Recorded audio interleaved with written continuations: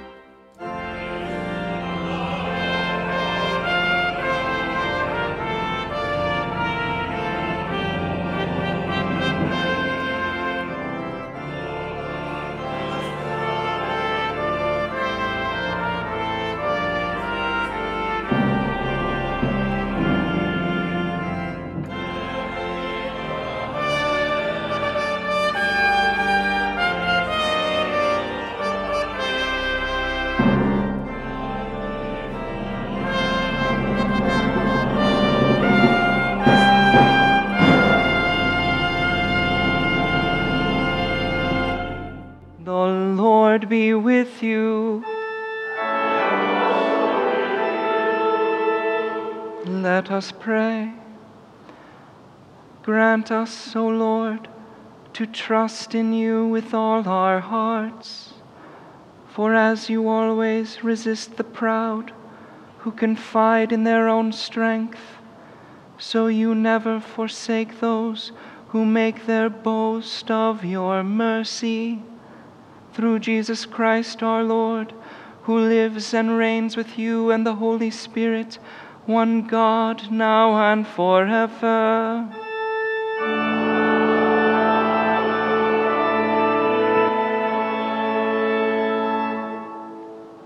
The Holy Gospel according to Luke, the 15th chapter.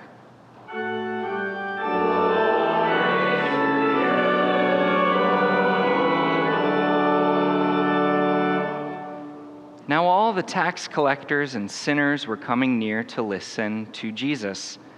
And the Pharisees and the scribes were grumbling and saying, "This fellow welcomes sinners and eats with them." So he told them this parable. There was a man who had 2 sons. The younger of them said to his father, "Father, give me the share of the property that will belong to me." So he divided his property between them.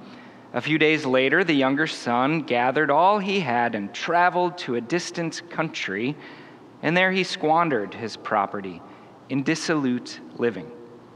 When he had spent everything, a severe famine took place throughout that country, and he began to be in need. So he went and hired himself out to one of the citizens of that country, who sent him to his fields to feed the pigs. He would gladly have filled himself with the pods that the pigs were eating, and no one gave him anything. But when he came to himself, he said, "How many of my father's hired hands have bread enough and to spare? But here I am dying of hunger. I will get up and go to my father, and I will say to him, 'Father, I have sinned against heaven and before you. I am no longer worthy to be called your son. Treat me like one of your hired hands.' So he set off and went to his father. But while he was still far off, his father saw him and was filled with compassion.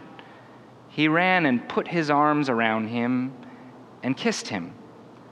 Then the son said to him, 'Father, I have sinned against heaven and before you. I am no longer worthy to be called your son.' But the father said to his slaves, 'Quickly bring out a robe, the best one, and put it on him. Put a ring on his finger and sandals on his feet, and get the fatted calf and kill it, and let us eat and celebrate. For this son of mine was dead and is alive again. He was lost and is found.' And they began to celebrate." The gospel of the Lord.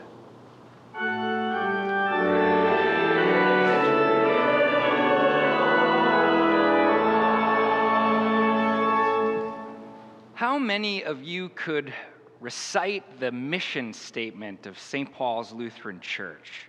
Anybody? Don't feel bad. I worked here for 5 years before I really took any notice of it at all. Did we even have a mission statement? I knew what our values were. I knew the things I liked about this church. We're grounded in tradition. We're guided by intellect. We're growing in faith. But I only had a vague sense of what our mission was. I hope today we can begin to change that.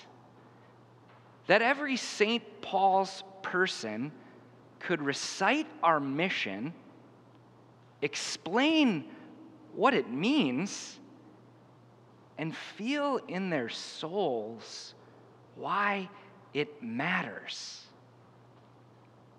To help, we printed a condensed version of the mission statement. You can pull it out. It's in the insert in your announcement booklet. Go ahead. I invite you if you want to take it out. Also on there is a vision statement and 4 strategic priorities. We'll get to all that a little later in the sermon.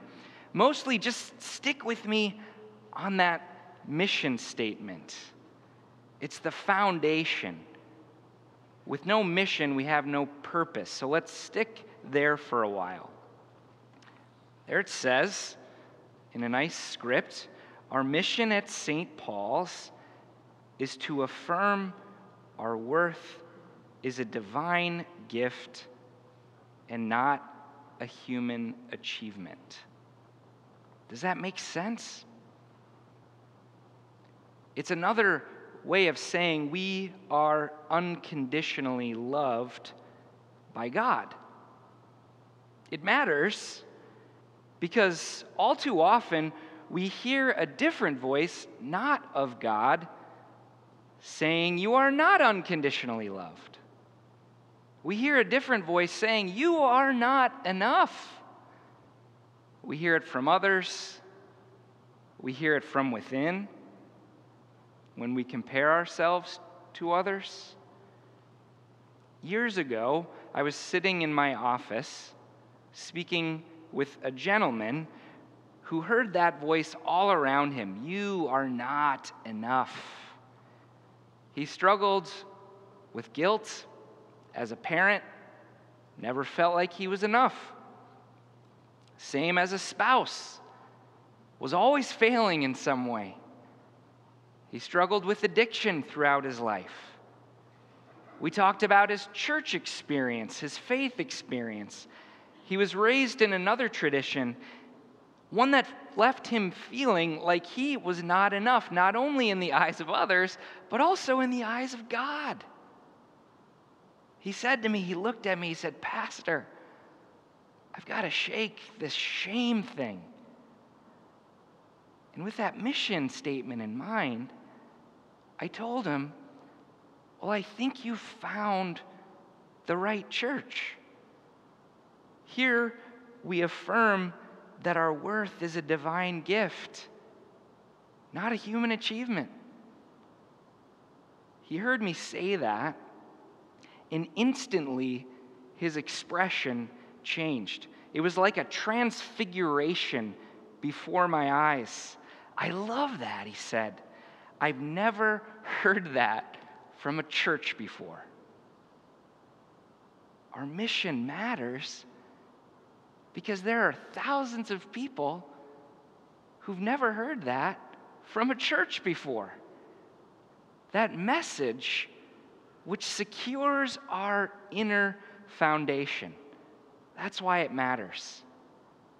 David Brooks wrote a great essay last month. It was called "Grow Up, America."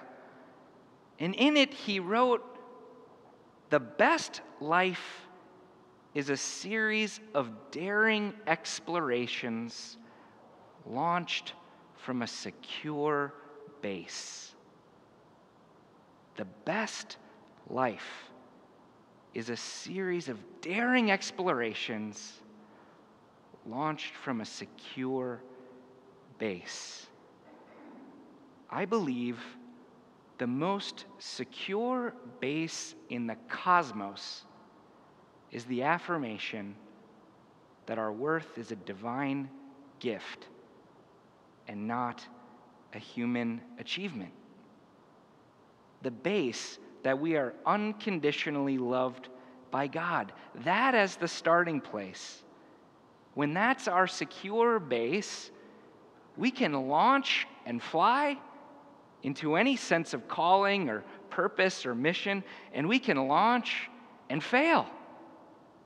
We can work hard and walk the narrow path, and we can find ourselves walking astray, screwing up, and always fall back on the grace of God.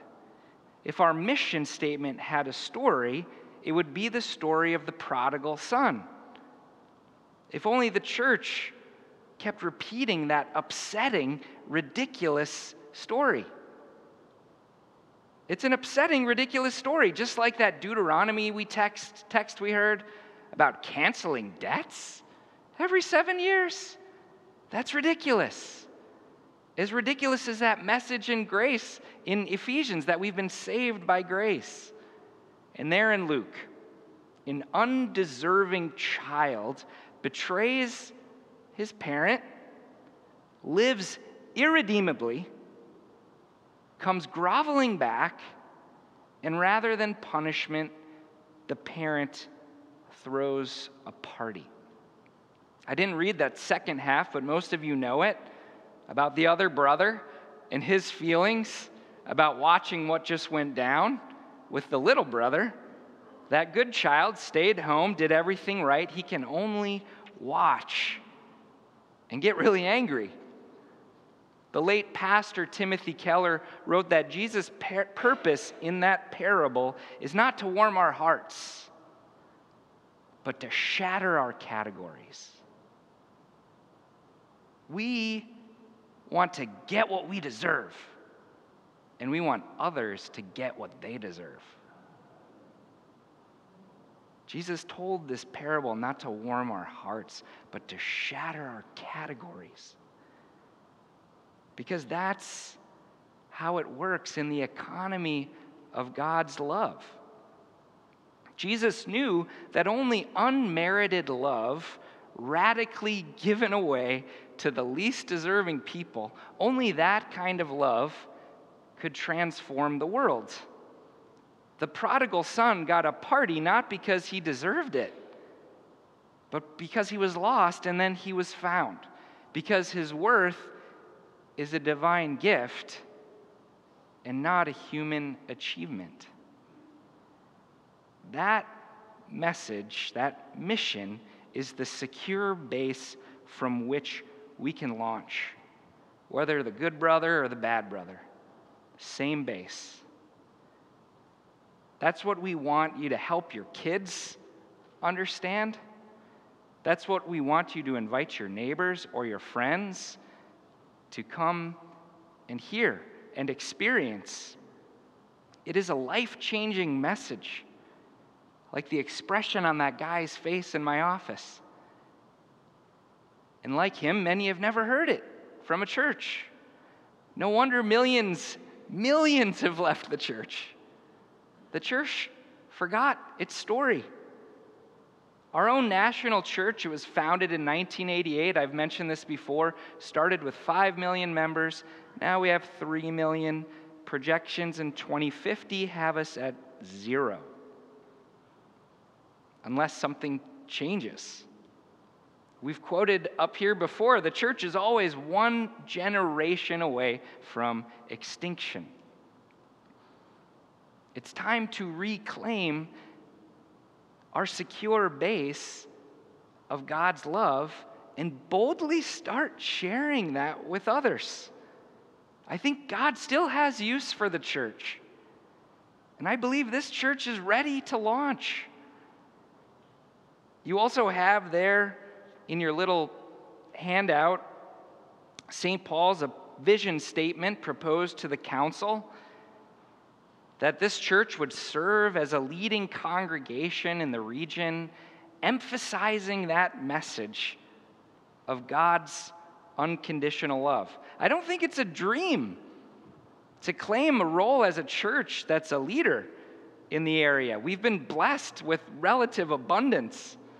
Our national church already recognizes us as a leading congregation in generosity. In southeast Pennsylvania, our pocket around here, colleagues ask, "What are you all up to in Doylestown?" They're looking to us to lead. They're looking for ideas, for hope. Just the other day, a former member wrote me an email. He moved to Virginia to be close to his adult daughter and grandchild.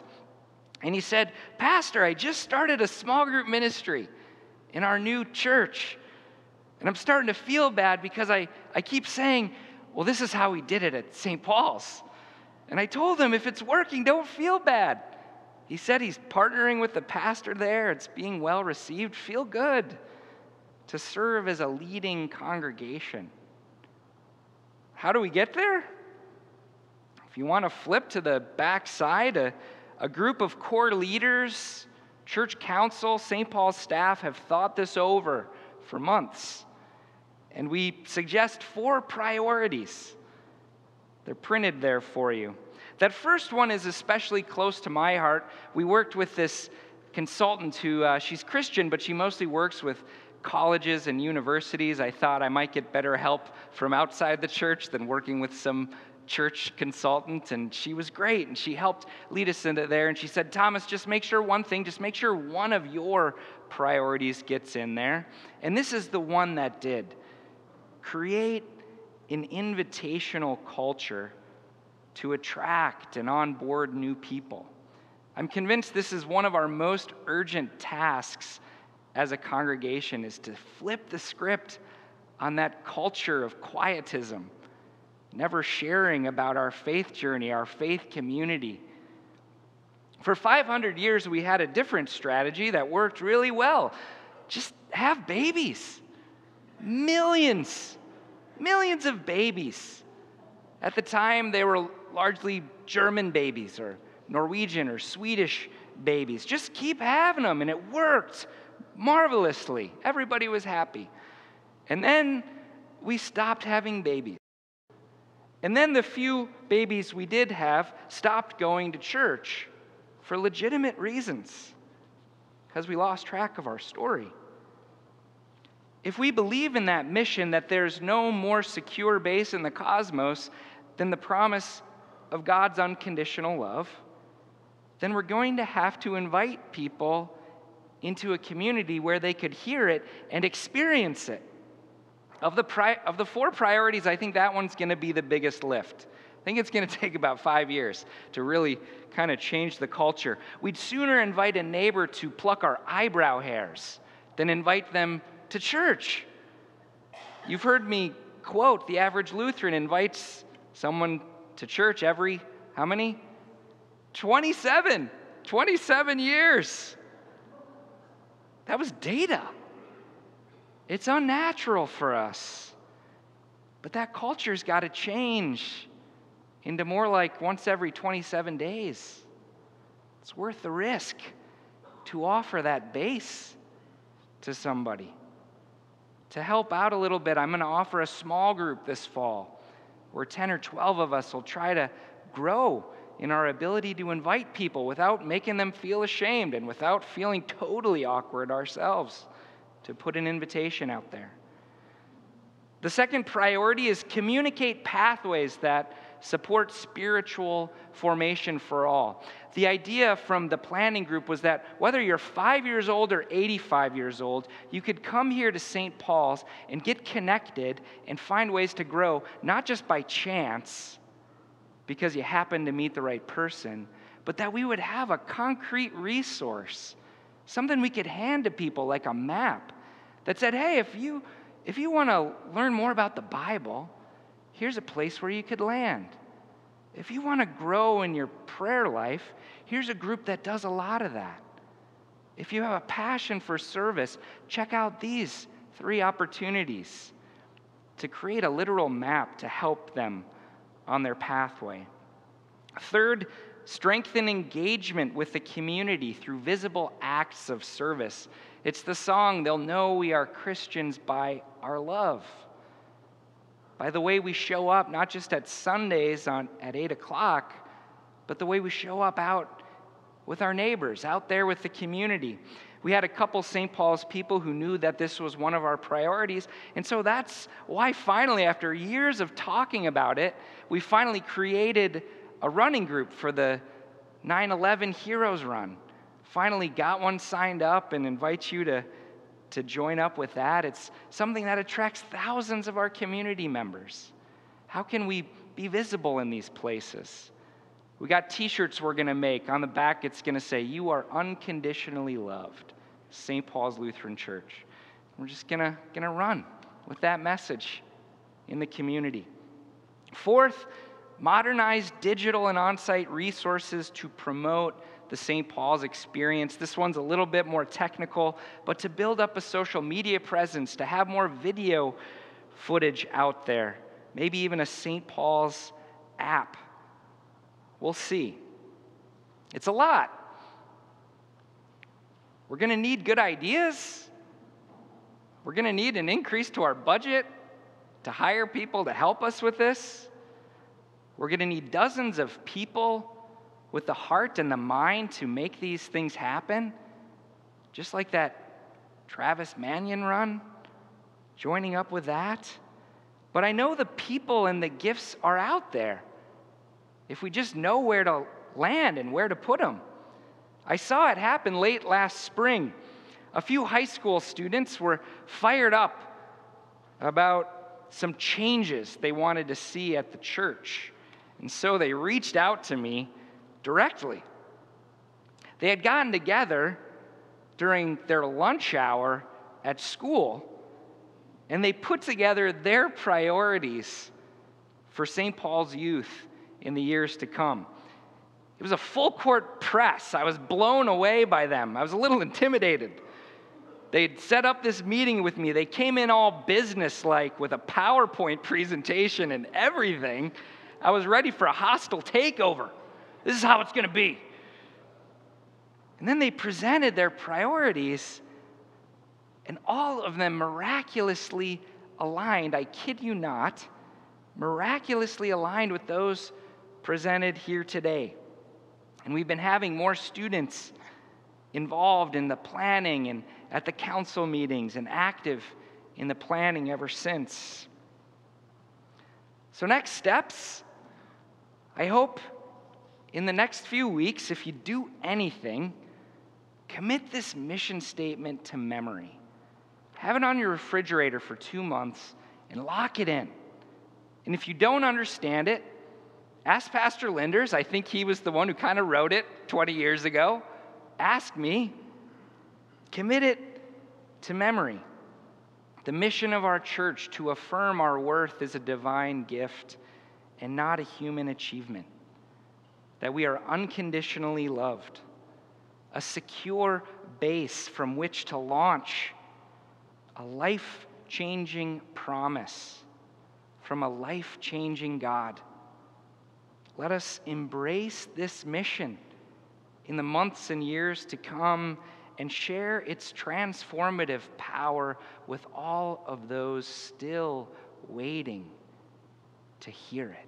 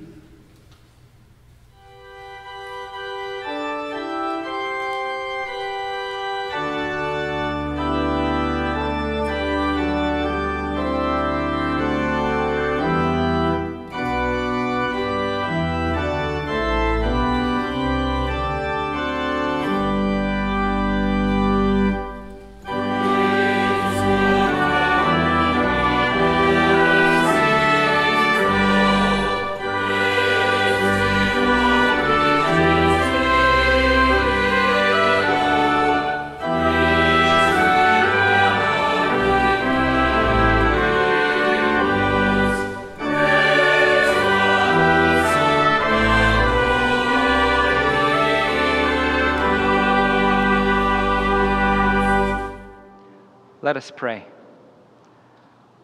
Almighty and ever-blessed God, we thank you for the love wherewith you follow us all the days of our lives.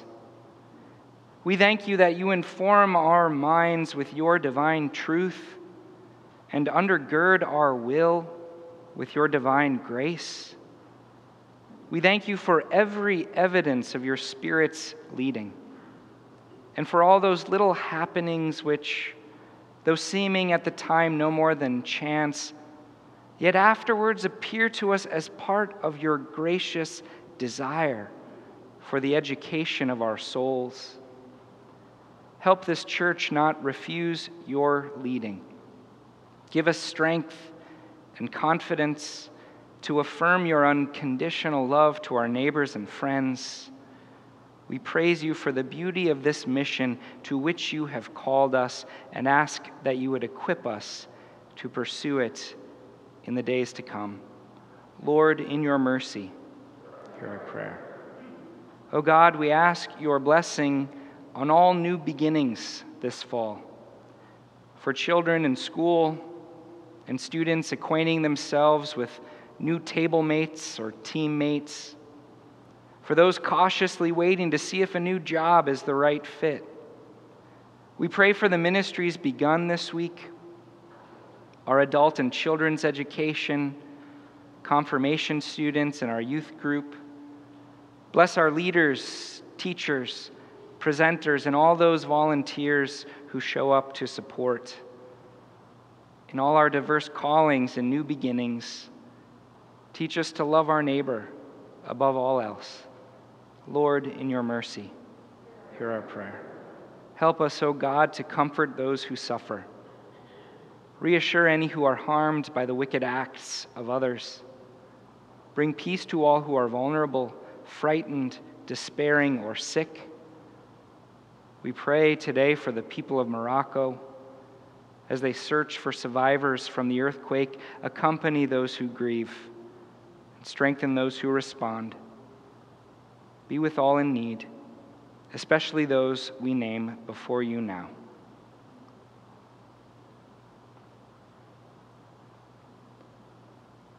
Lord, in your mercy, hear our prayer. Be our hope, O God. We remember those whom we have loved and lost. Hear us as we name them before you now.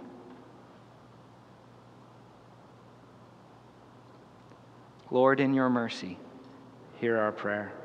Into your hands, O Lord, we commend all for whom we pray, trusting in your mercy through your Son, Jesus Christ our Lord, through whom we are bold to say, Our Father, who art in heaven, hallowed be thy name.